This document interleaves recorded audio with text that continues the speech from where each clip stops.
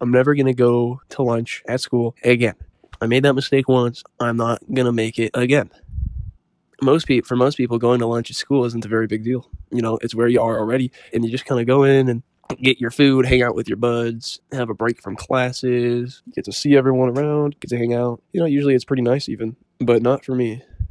I'll go into why now. It was an event that happened to me. It was unforgettable.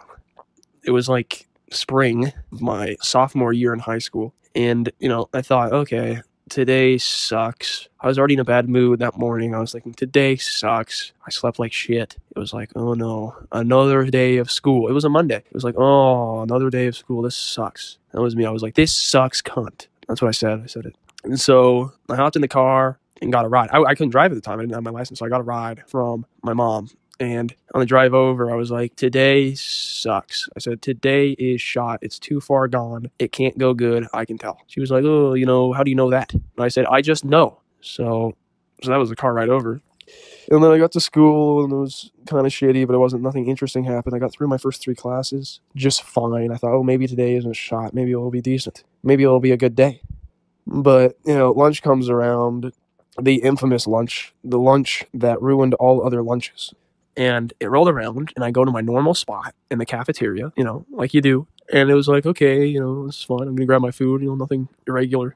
And I should say this, I was not a social guy. I would go in to the cafeteria, and I would sit by myself, and I would go, you know, I would be like, I am a Sigma male. I'd be like, I sit by myself. Somebody would ask me, hey, can I sit next to you? I'd say, I sit next to myself because I'm enough. I would tell them that, and they'd go, oh, okay, they'd get the idea. You know, they back off. So I was there sitting, eating my potatoes, you know, this is what I got for lunch. It was fine. And then, you know, a girl in my grade named Jessica comes up. She's like, oh, I see you're sitting alone again. I've noticed you sit alone a lot. And I go, yeah, it's a choice. I want to be alone. Like, leave me alone. She's like, okay, geez. Then she walked away. And then another girl came up. She said, her name was Mary. She said, oh, I see you're alone. Do you want some company? Like, do you want somebody to sit next to you? I said, no, leave me alone. Jesus. You know, like, what the fuck's going on here? You know? And then another girl came up named Jasmine. And she comes up and she's like, oh, I really like your hair. I'm like, okay. And I'm like, can I be alone now? She's like, okay. Like, that kind of goes on. And it's like, what the fuck is going on? Why is this shit happening? What is going on? So I finished my potatoes.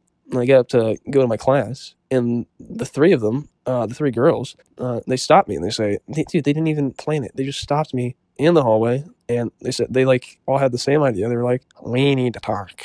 I said, talk about what? And they said, you can't sit by yourself. It's no good. I said, geez, this is becoming a horrible lunch. I said, I just want to sit next to myself. I am a Sigma. I am a lone wolf. And this is a true story, by the way. You know, they look at me and they go, we are going to sit next to you at lunch. I just walked away after they said that. It was too much to take. It's not like they were ugly either. They were hot. But that doesn't change anything. I don't want to deal with any hassles. I am fine alone at lunch.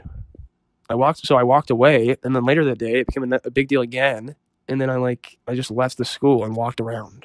And then the next day when I went to school, a similar type of thing happened. You know, oh, we're gonna sit next to you, and I had to leave again. And and that continued and continued. So now I'm in my senior year. I just can't go to lunch. Can't go to lunch because people don't respect personal time. They don't respect it. So that's basically the story. It's completely true. You know, and it's, quite frankly, it's unfair. It's unfair that people don't have respect. They don't let you alone.